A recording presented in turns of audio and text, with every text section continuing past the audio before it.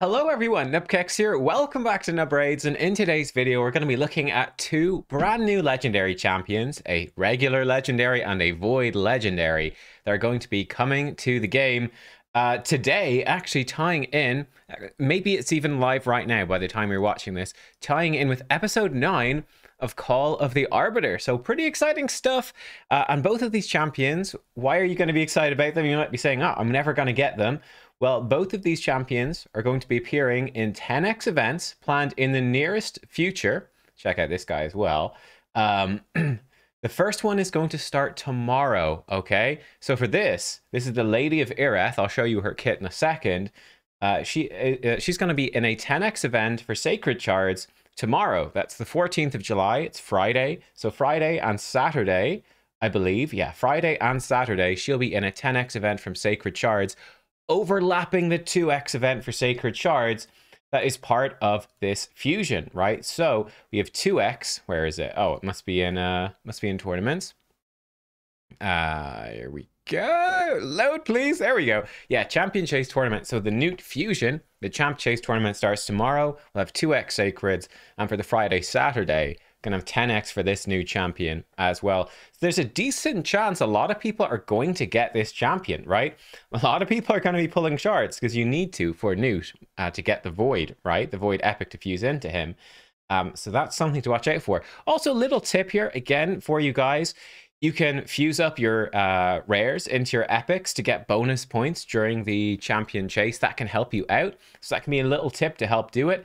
And you will also be able to fuse Newt during clan versus clan if you want to get those CVC points in as well. Just be really careful with the timing. Be really, really careful. Double, triple check it all just to make sure that you do get infused. If you miss this timer, it is gone for good, and you're going to be very upset, let me tell you, very upset. So let us check out, boom, the skills here of the Lady of Ireth, a champion that a lot of you might end up pulling this weekend. I think it's, what is it, a rough rule of thumb, is it about a 6% chance now? I'm a bit I haven't quite tracked the updated stats. I think it's roughly about a 6% chance that you would get Lady of Ireth during her 10x event if you get a legendary during the 2x Sacreds. So something like about a 6%, I think. She's legendary Spirit Affinity support champion for the Sylvan Watchers. So that's cool. New faction. Their faction crypt is coming out very, very soon. Feybolt, her A1, attacks one enemy, instantly activate one random continuous heal buff on all allies at less than 85% HP. Actually, one thing to note, she doesn't need that many books either, so that's kind of cool. Bit of damage here. That seems kind of nice. Just instantly activate the continuous heal, get some of that healing out earlier. Cool. Mistwood healing, or A2, 4 books to a 3-turn cooldown. Remove all debuffs from a target ally, then heal them by 40% of their max HP. This heal can be critical. If the target ally is not fully healed, puts block damage on them for 2 turns. If the ally is fully healed, fills their turn meter by 50%. This is pretty interesting. They are both very powerful effects, right? I'm thinking, you know, for Arena, actually, that's really nice. You can get block damage on somebody, keep them alive, or give them a big turn meter boost and help them do damage. That's cool, alongside a cleanse, big single target heal. That one's pretty interesting. I think this might have some potential as well for some fun stuff in Demon Lord Clan Boss.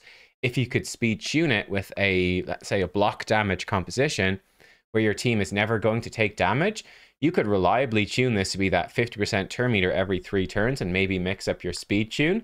Is that something that's worth doing? I don't know, but it's something that probably is possible. Rhythmic Strength, 5 turn books to a 3-turn cooldown, but strengthen buff and a continuous heal buff on all allies for 2 turns. Aegis of the Forest, 2 turns, books to a 0-turn cooldown.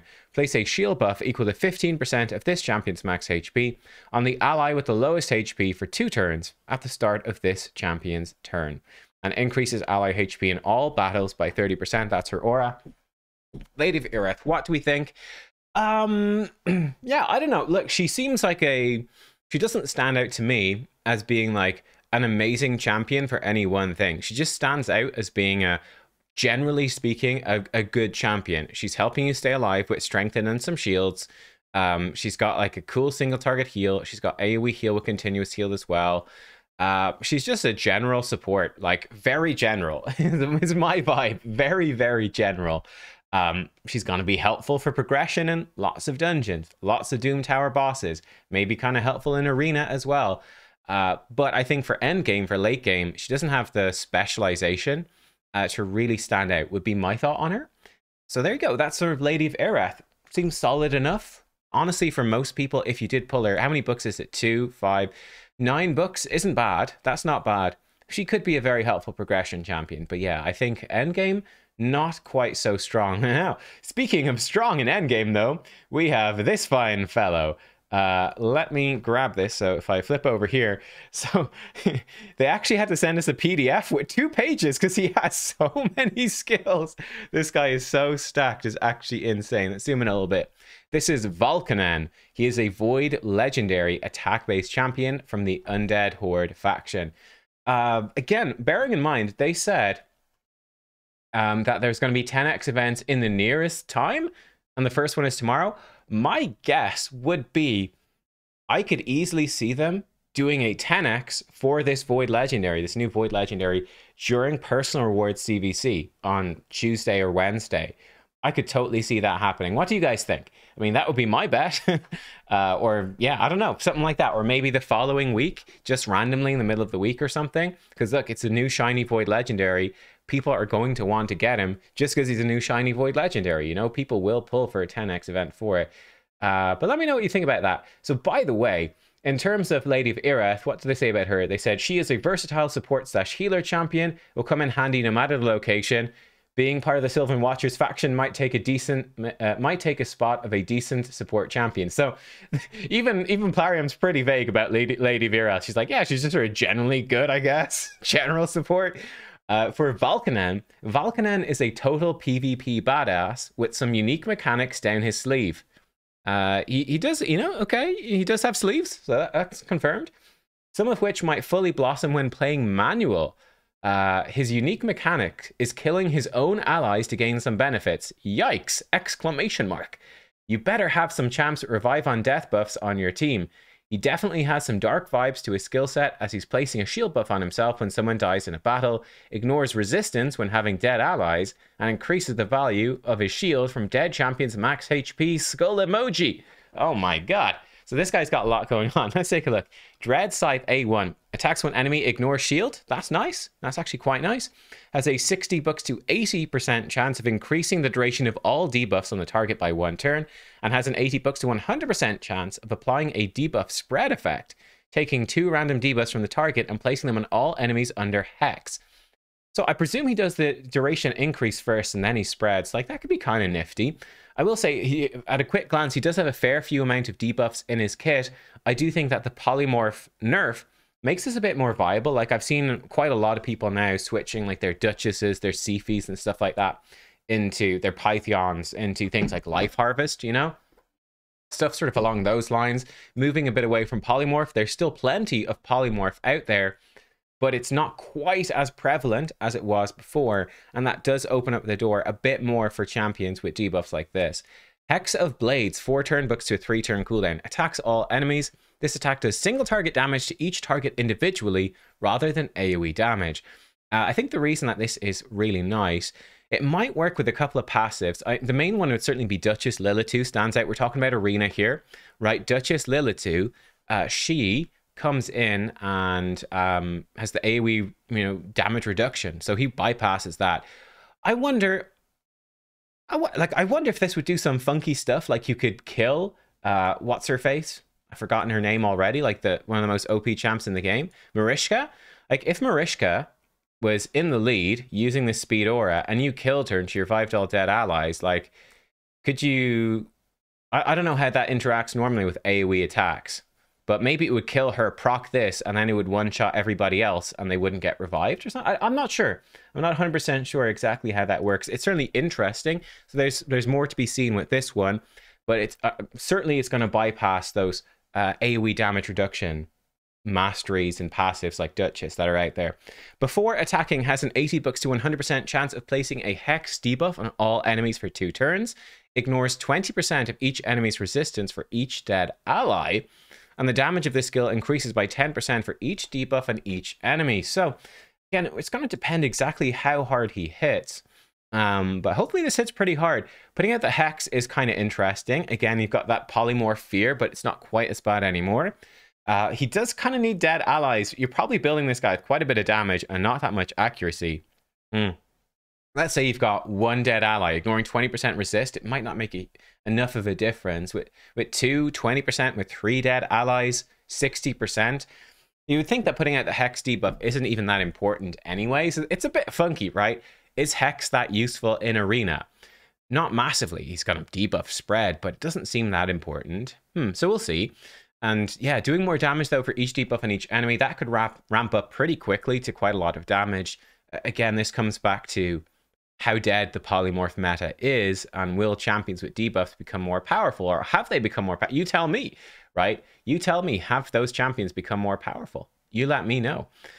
So there you go, Hexablades. Death's Bargain. 5-turn, books to a 3-turn cooldown.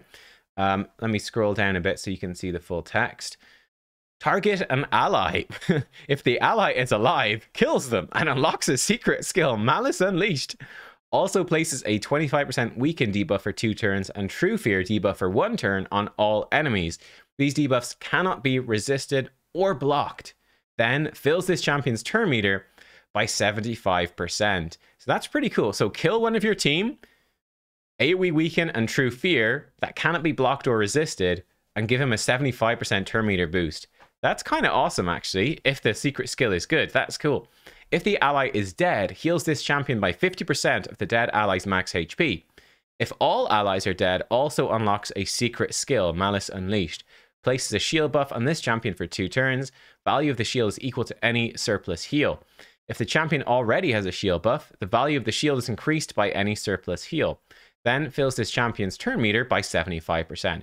So you're getting the 75% turn meter either way. So yeah, I guess if your team is a bit behind, you're like, oh man, I don't want to kill one of my allies. We've already got someone dead. I actually want to revive and stabilize. You could use this move to heal, and it's going to give him a shield equal to any surplus heal. So either he'll just heal himself, or you might get a nice shield and give him turn meter. Or you can kill one of your allies and get a secret skill, plus do the AoE debuff. So I think generally you're gonna want to kill an ally from the looks of it. And then this becomes a great option if all of your allies are dead. It's like, oh, give yourself a big shield and yeah, unlock the secret skill anyway. What is the secret skill? Malice Unleashed. Secret skill. Attacks one enemy. Before attacking, steals all buffs from the target. This effect cannot be resisted. If the target has attack equal to or higher than this champion's attack, he's attack based, so that would be their nuker. This attack gains a damage bonus, a bonus damage multiplier equal to the target's attack, not applicable to bosses. So I guess he just like steals. Yeah, that's interesting.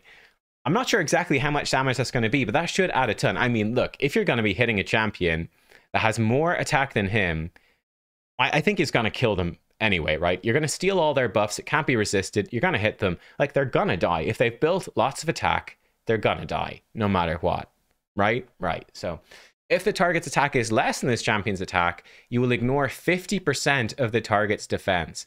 This attack also ignores block damage, unkillable, shield, and ally protection buffs, places a block revive debuff if the target is killed. I think that's really cool. So that's where the exciting thing is. So steal all their buffs, can't be resisted.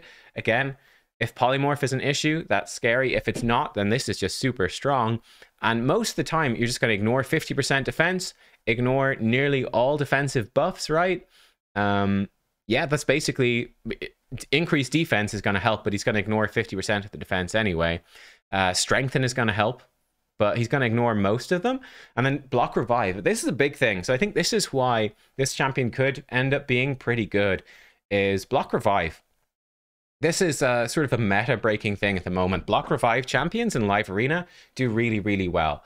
They're a good answer as well to Taurus and Marishka. So adding more of these in, I think is a great thing, right? Marishka can't revive them if they've got block revive on. Simple as that. So that's very powerful. And this becomes very scary as well for live arena. So I guess the idea is you come in, he takes a turn, kills one of your allies, puts unblockable, irresistible, AoE True Fear, gives himself turn meter, and then he's like, yo, next turn, I'm stealing all the buffs, and I'm going to one-shot someone probably, and block revive. And bam, I'm going to start rolling over your team. That's pretty cool. Phantom, who, by the way, has a 30% speed in arena battle aura as well. It's the best speed, or second best in the game.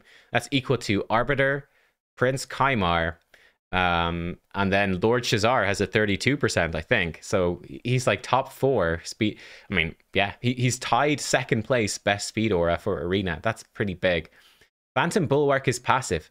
So the passive, let's look at the passive effect first. Whenever an enemy hits this champion while they're under a shield buff, puts a random debuff on the attacking enemy.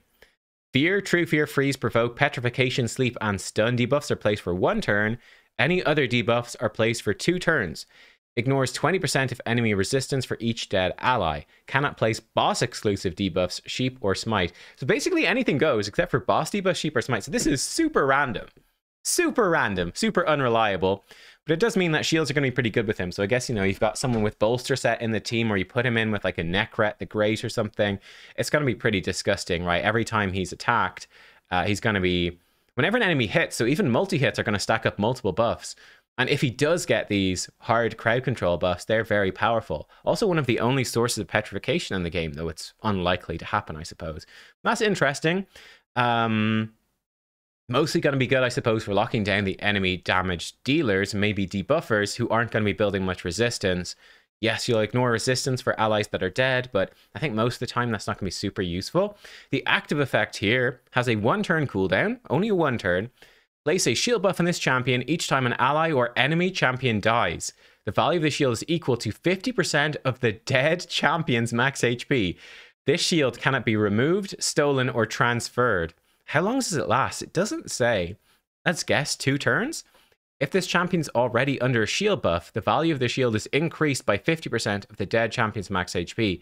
Does not activate when a boss or minion dies. Again, that seems pretty... That's pretty nuts. So, no matter what, like, he comes in, when he kills an ally with this, and he does this AoE stuff and boosts his turn meter, he's going to get a shield equal to 50% of the champion you killed. If he kills an enemy, or if any enemies die, he's going to get 50%. That's pretty nuts. He's going to have a massive shield. And let me know what you think about Valkanen. To me, this guy looks absolutely bananas. I'm very excited. The Hex definitely seems a bit underwhelming. Like, yeah, you've got some of that debuff spread stuff coming in, but that seems honestly very unimportant. For Arena, it seems to me that you're pretty much, for the most part, just building him with tons of damage and probably pretty good speed and building a scary speed team. He comes in, whatever... you know, sacrifices one of your allies and bam, does his secret skill kill somebody. He's getting massive shields every single time, and he's going to start blocking revive on enemies. He feels like sort of more to Macab with more purpose, more control. And that seems honestly pretty scary to me, on top of being void.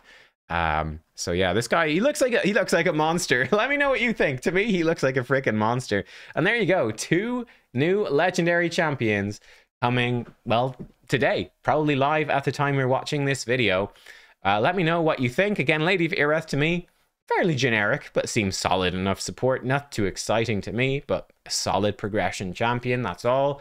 And then Valkanen, he's the exciting late game, pretty much any point in the game one that could totally change up your arena teams in a massive way, your live arena strategy in a huge way. This guy could have big endgame impacts. I'm very excited to see how hard he hits. But yeah, this guy could be nuts. It could be so good. Thanks for watching, everyone. I'll see you all next time. Goodbye.